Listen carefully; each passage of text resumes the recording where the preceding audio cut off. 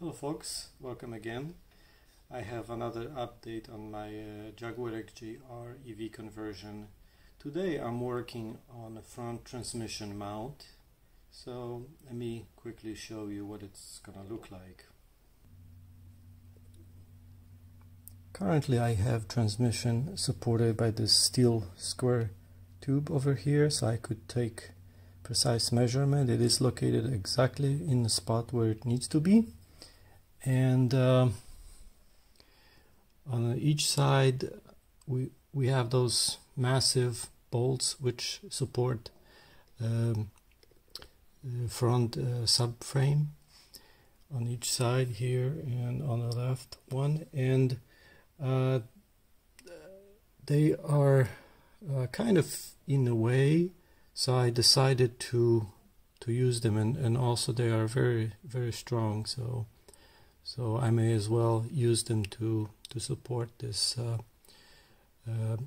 transmission mount. So I'm gonna basically run aluminum angle from side to side and bolt it to the frame.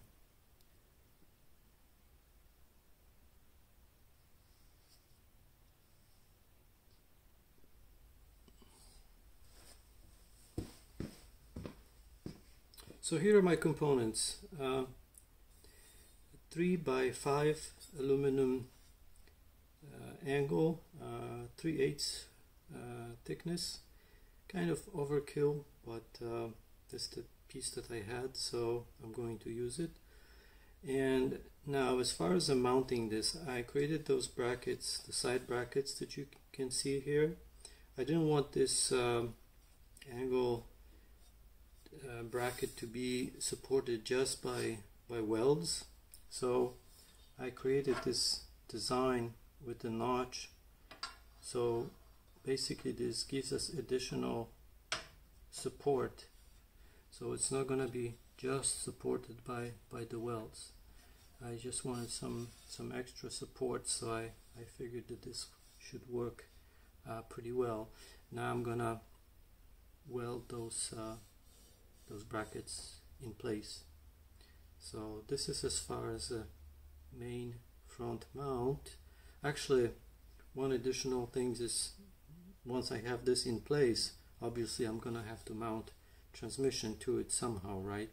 So I'm gonna use those polyurethane bushings here, and I'm gonna drill holes, and I'm gonna use some of the bell house bolts to run through and support this transmission with those bushing to give it some cushion. Okay, let me put this away. So I got some additional components here.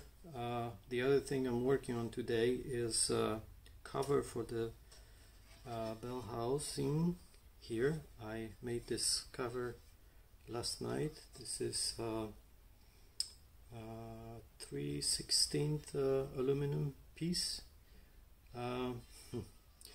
It was a little bit of work, but I got it done using some pretty simple tools. It would be nice to cut it with CNC, but I don't have access right now, and I'm kind of impatient sometimes, so I want to get things done. So just got my jigsaw with a nice metal fine blade, and 2 hours later I got this done. So it came out pretty nicely. So this is mainly to cover the bell housing of the transmission, and also this is gonna be part of the locking mechanism for input drive shaft. So here is the center piece that I extracted from the original coupler that I purchased for this transmission, and I extracted it from the coupler. Basically, it wasn't too bad. I had to drill a couple of rivets, and then it came out pretty easily. There were some springs attached to it. It's kind of weird shape, but I'm just gonna use it the way it is. I could have trimmed those a little bit, but there's really no point of doing this. So the way I'm gonna attach it is I machine those spacers here, 4 of them,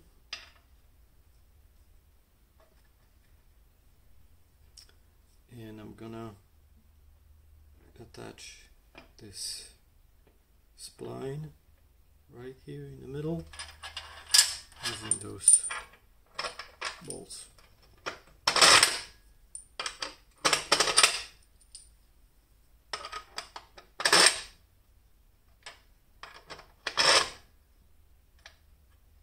Yep. Once this is attached, I will be able to put this whole thing in place, bolt it with all of these bolts all around, and that will be it. Then I can mount it to my aluminum cross member. So let me start on some welding, and I'll get back to you and show you what it looks like. Okay, I'm done welding. So side brackets welded, as you can see.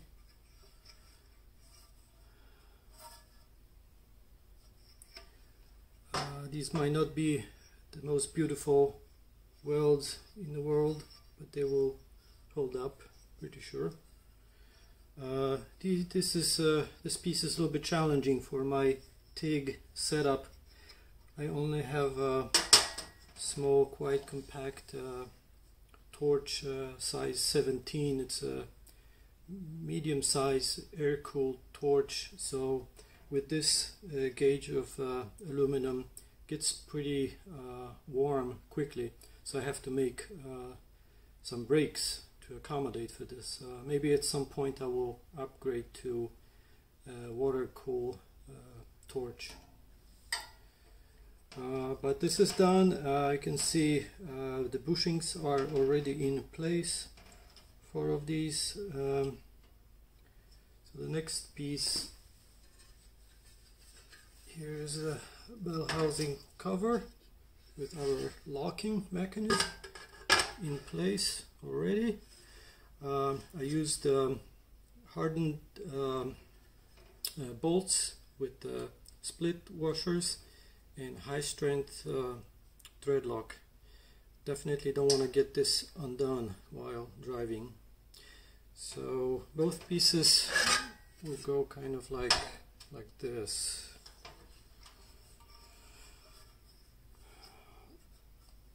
In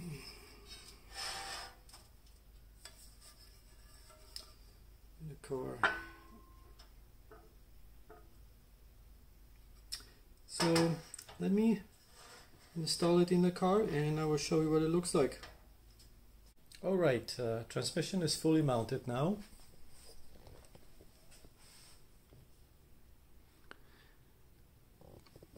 Bracket is attached by the 4 bolts, 2 in the front, large ones from the subframe, and 2 smaller ones on the back. Then transmission is attached by these 4 bushings. This bracket is extremely strong, and I'm also going to use it to support some other components, like for example the battery box. The back of the battery box is most likely going to also be attached to it. Quick view on the rear mounts again, right there, right there.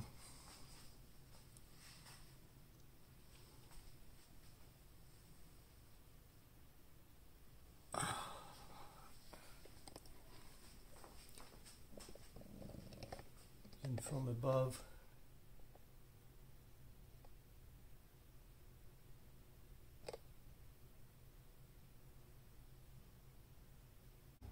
Overall, I'm pretty happy with the mount and how it turned out. So with this done, now I can move on to the next phase, which is mounting inverter. So stay tuned, more videos are coming, and until next time.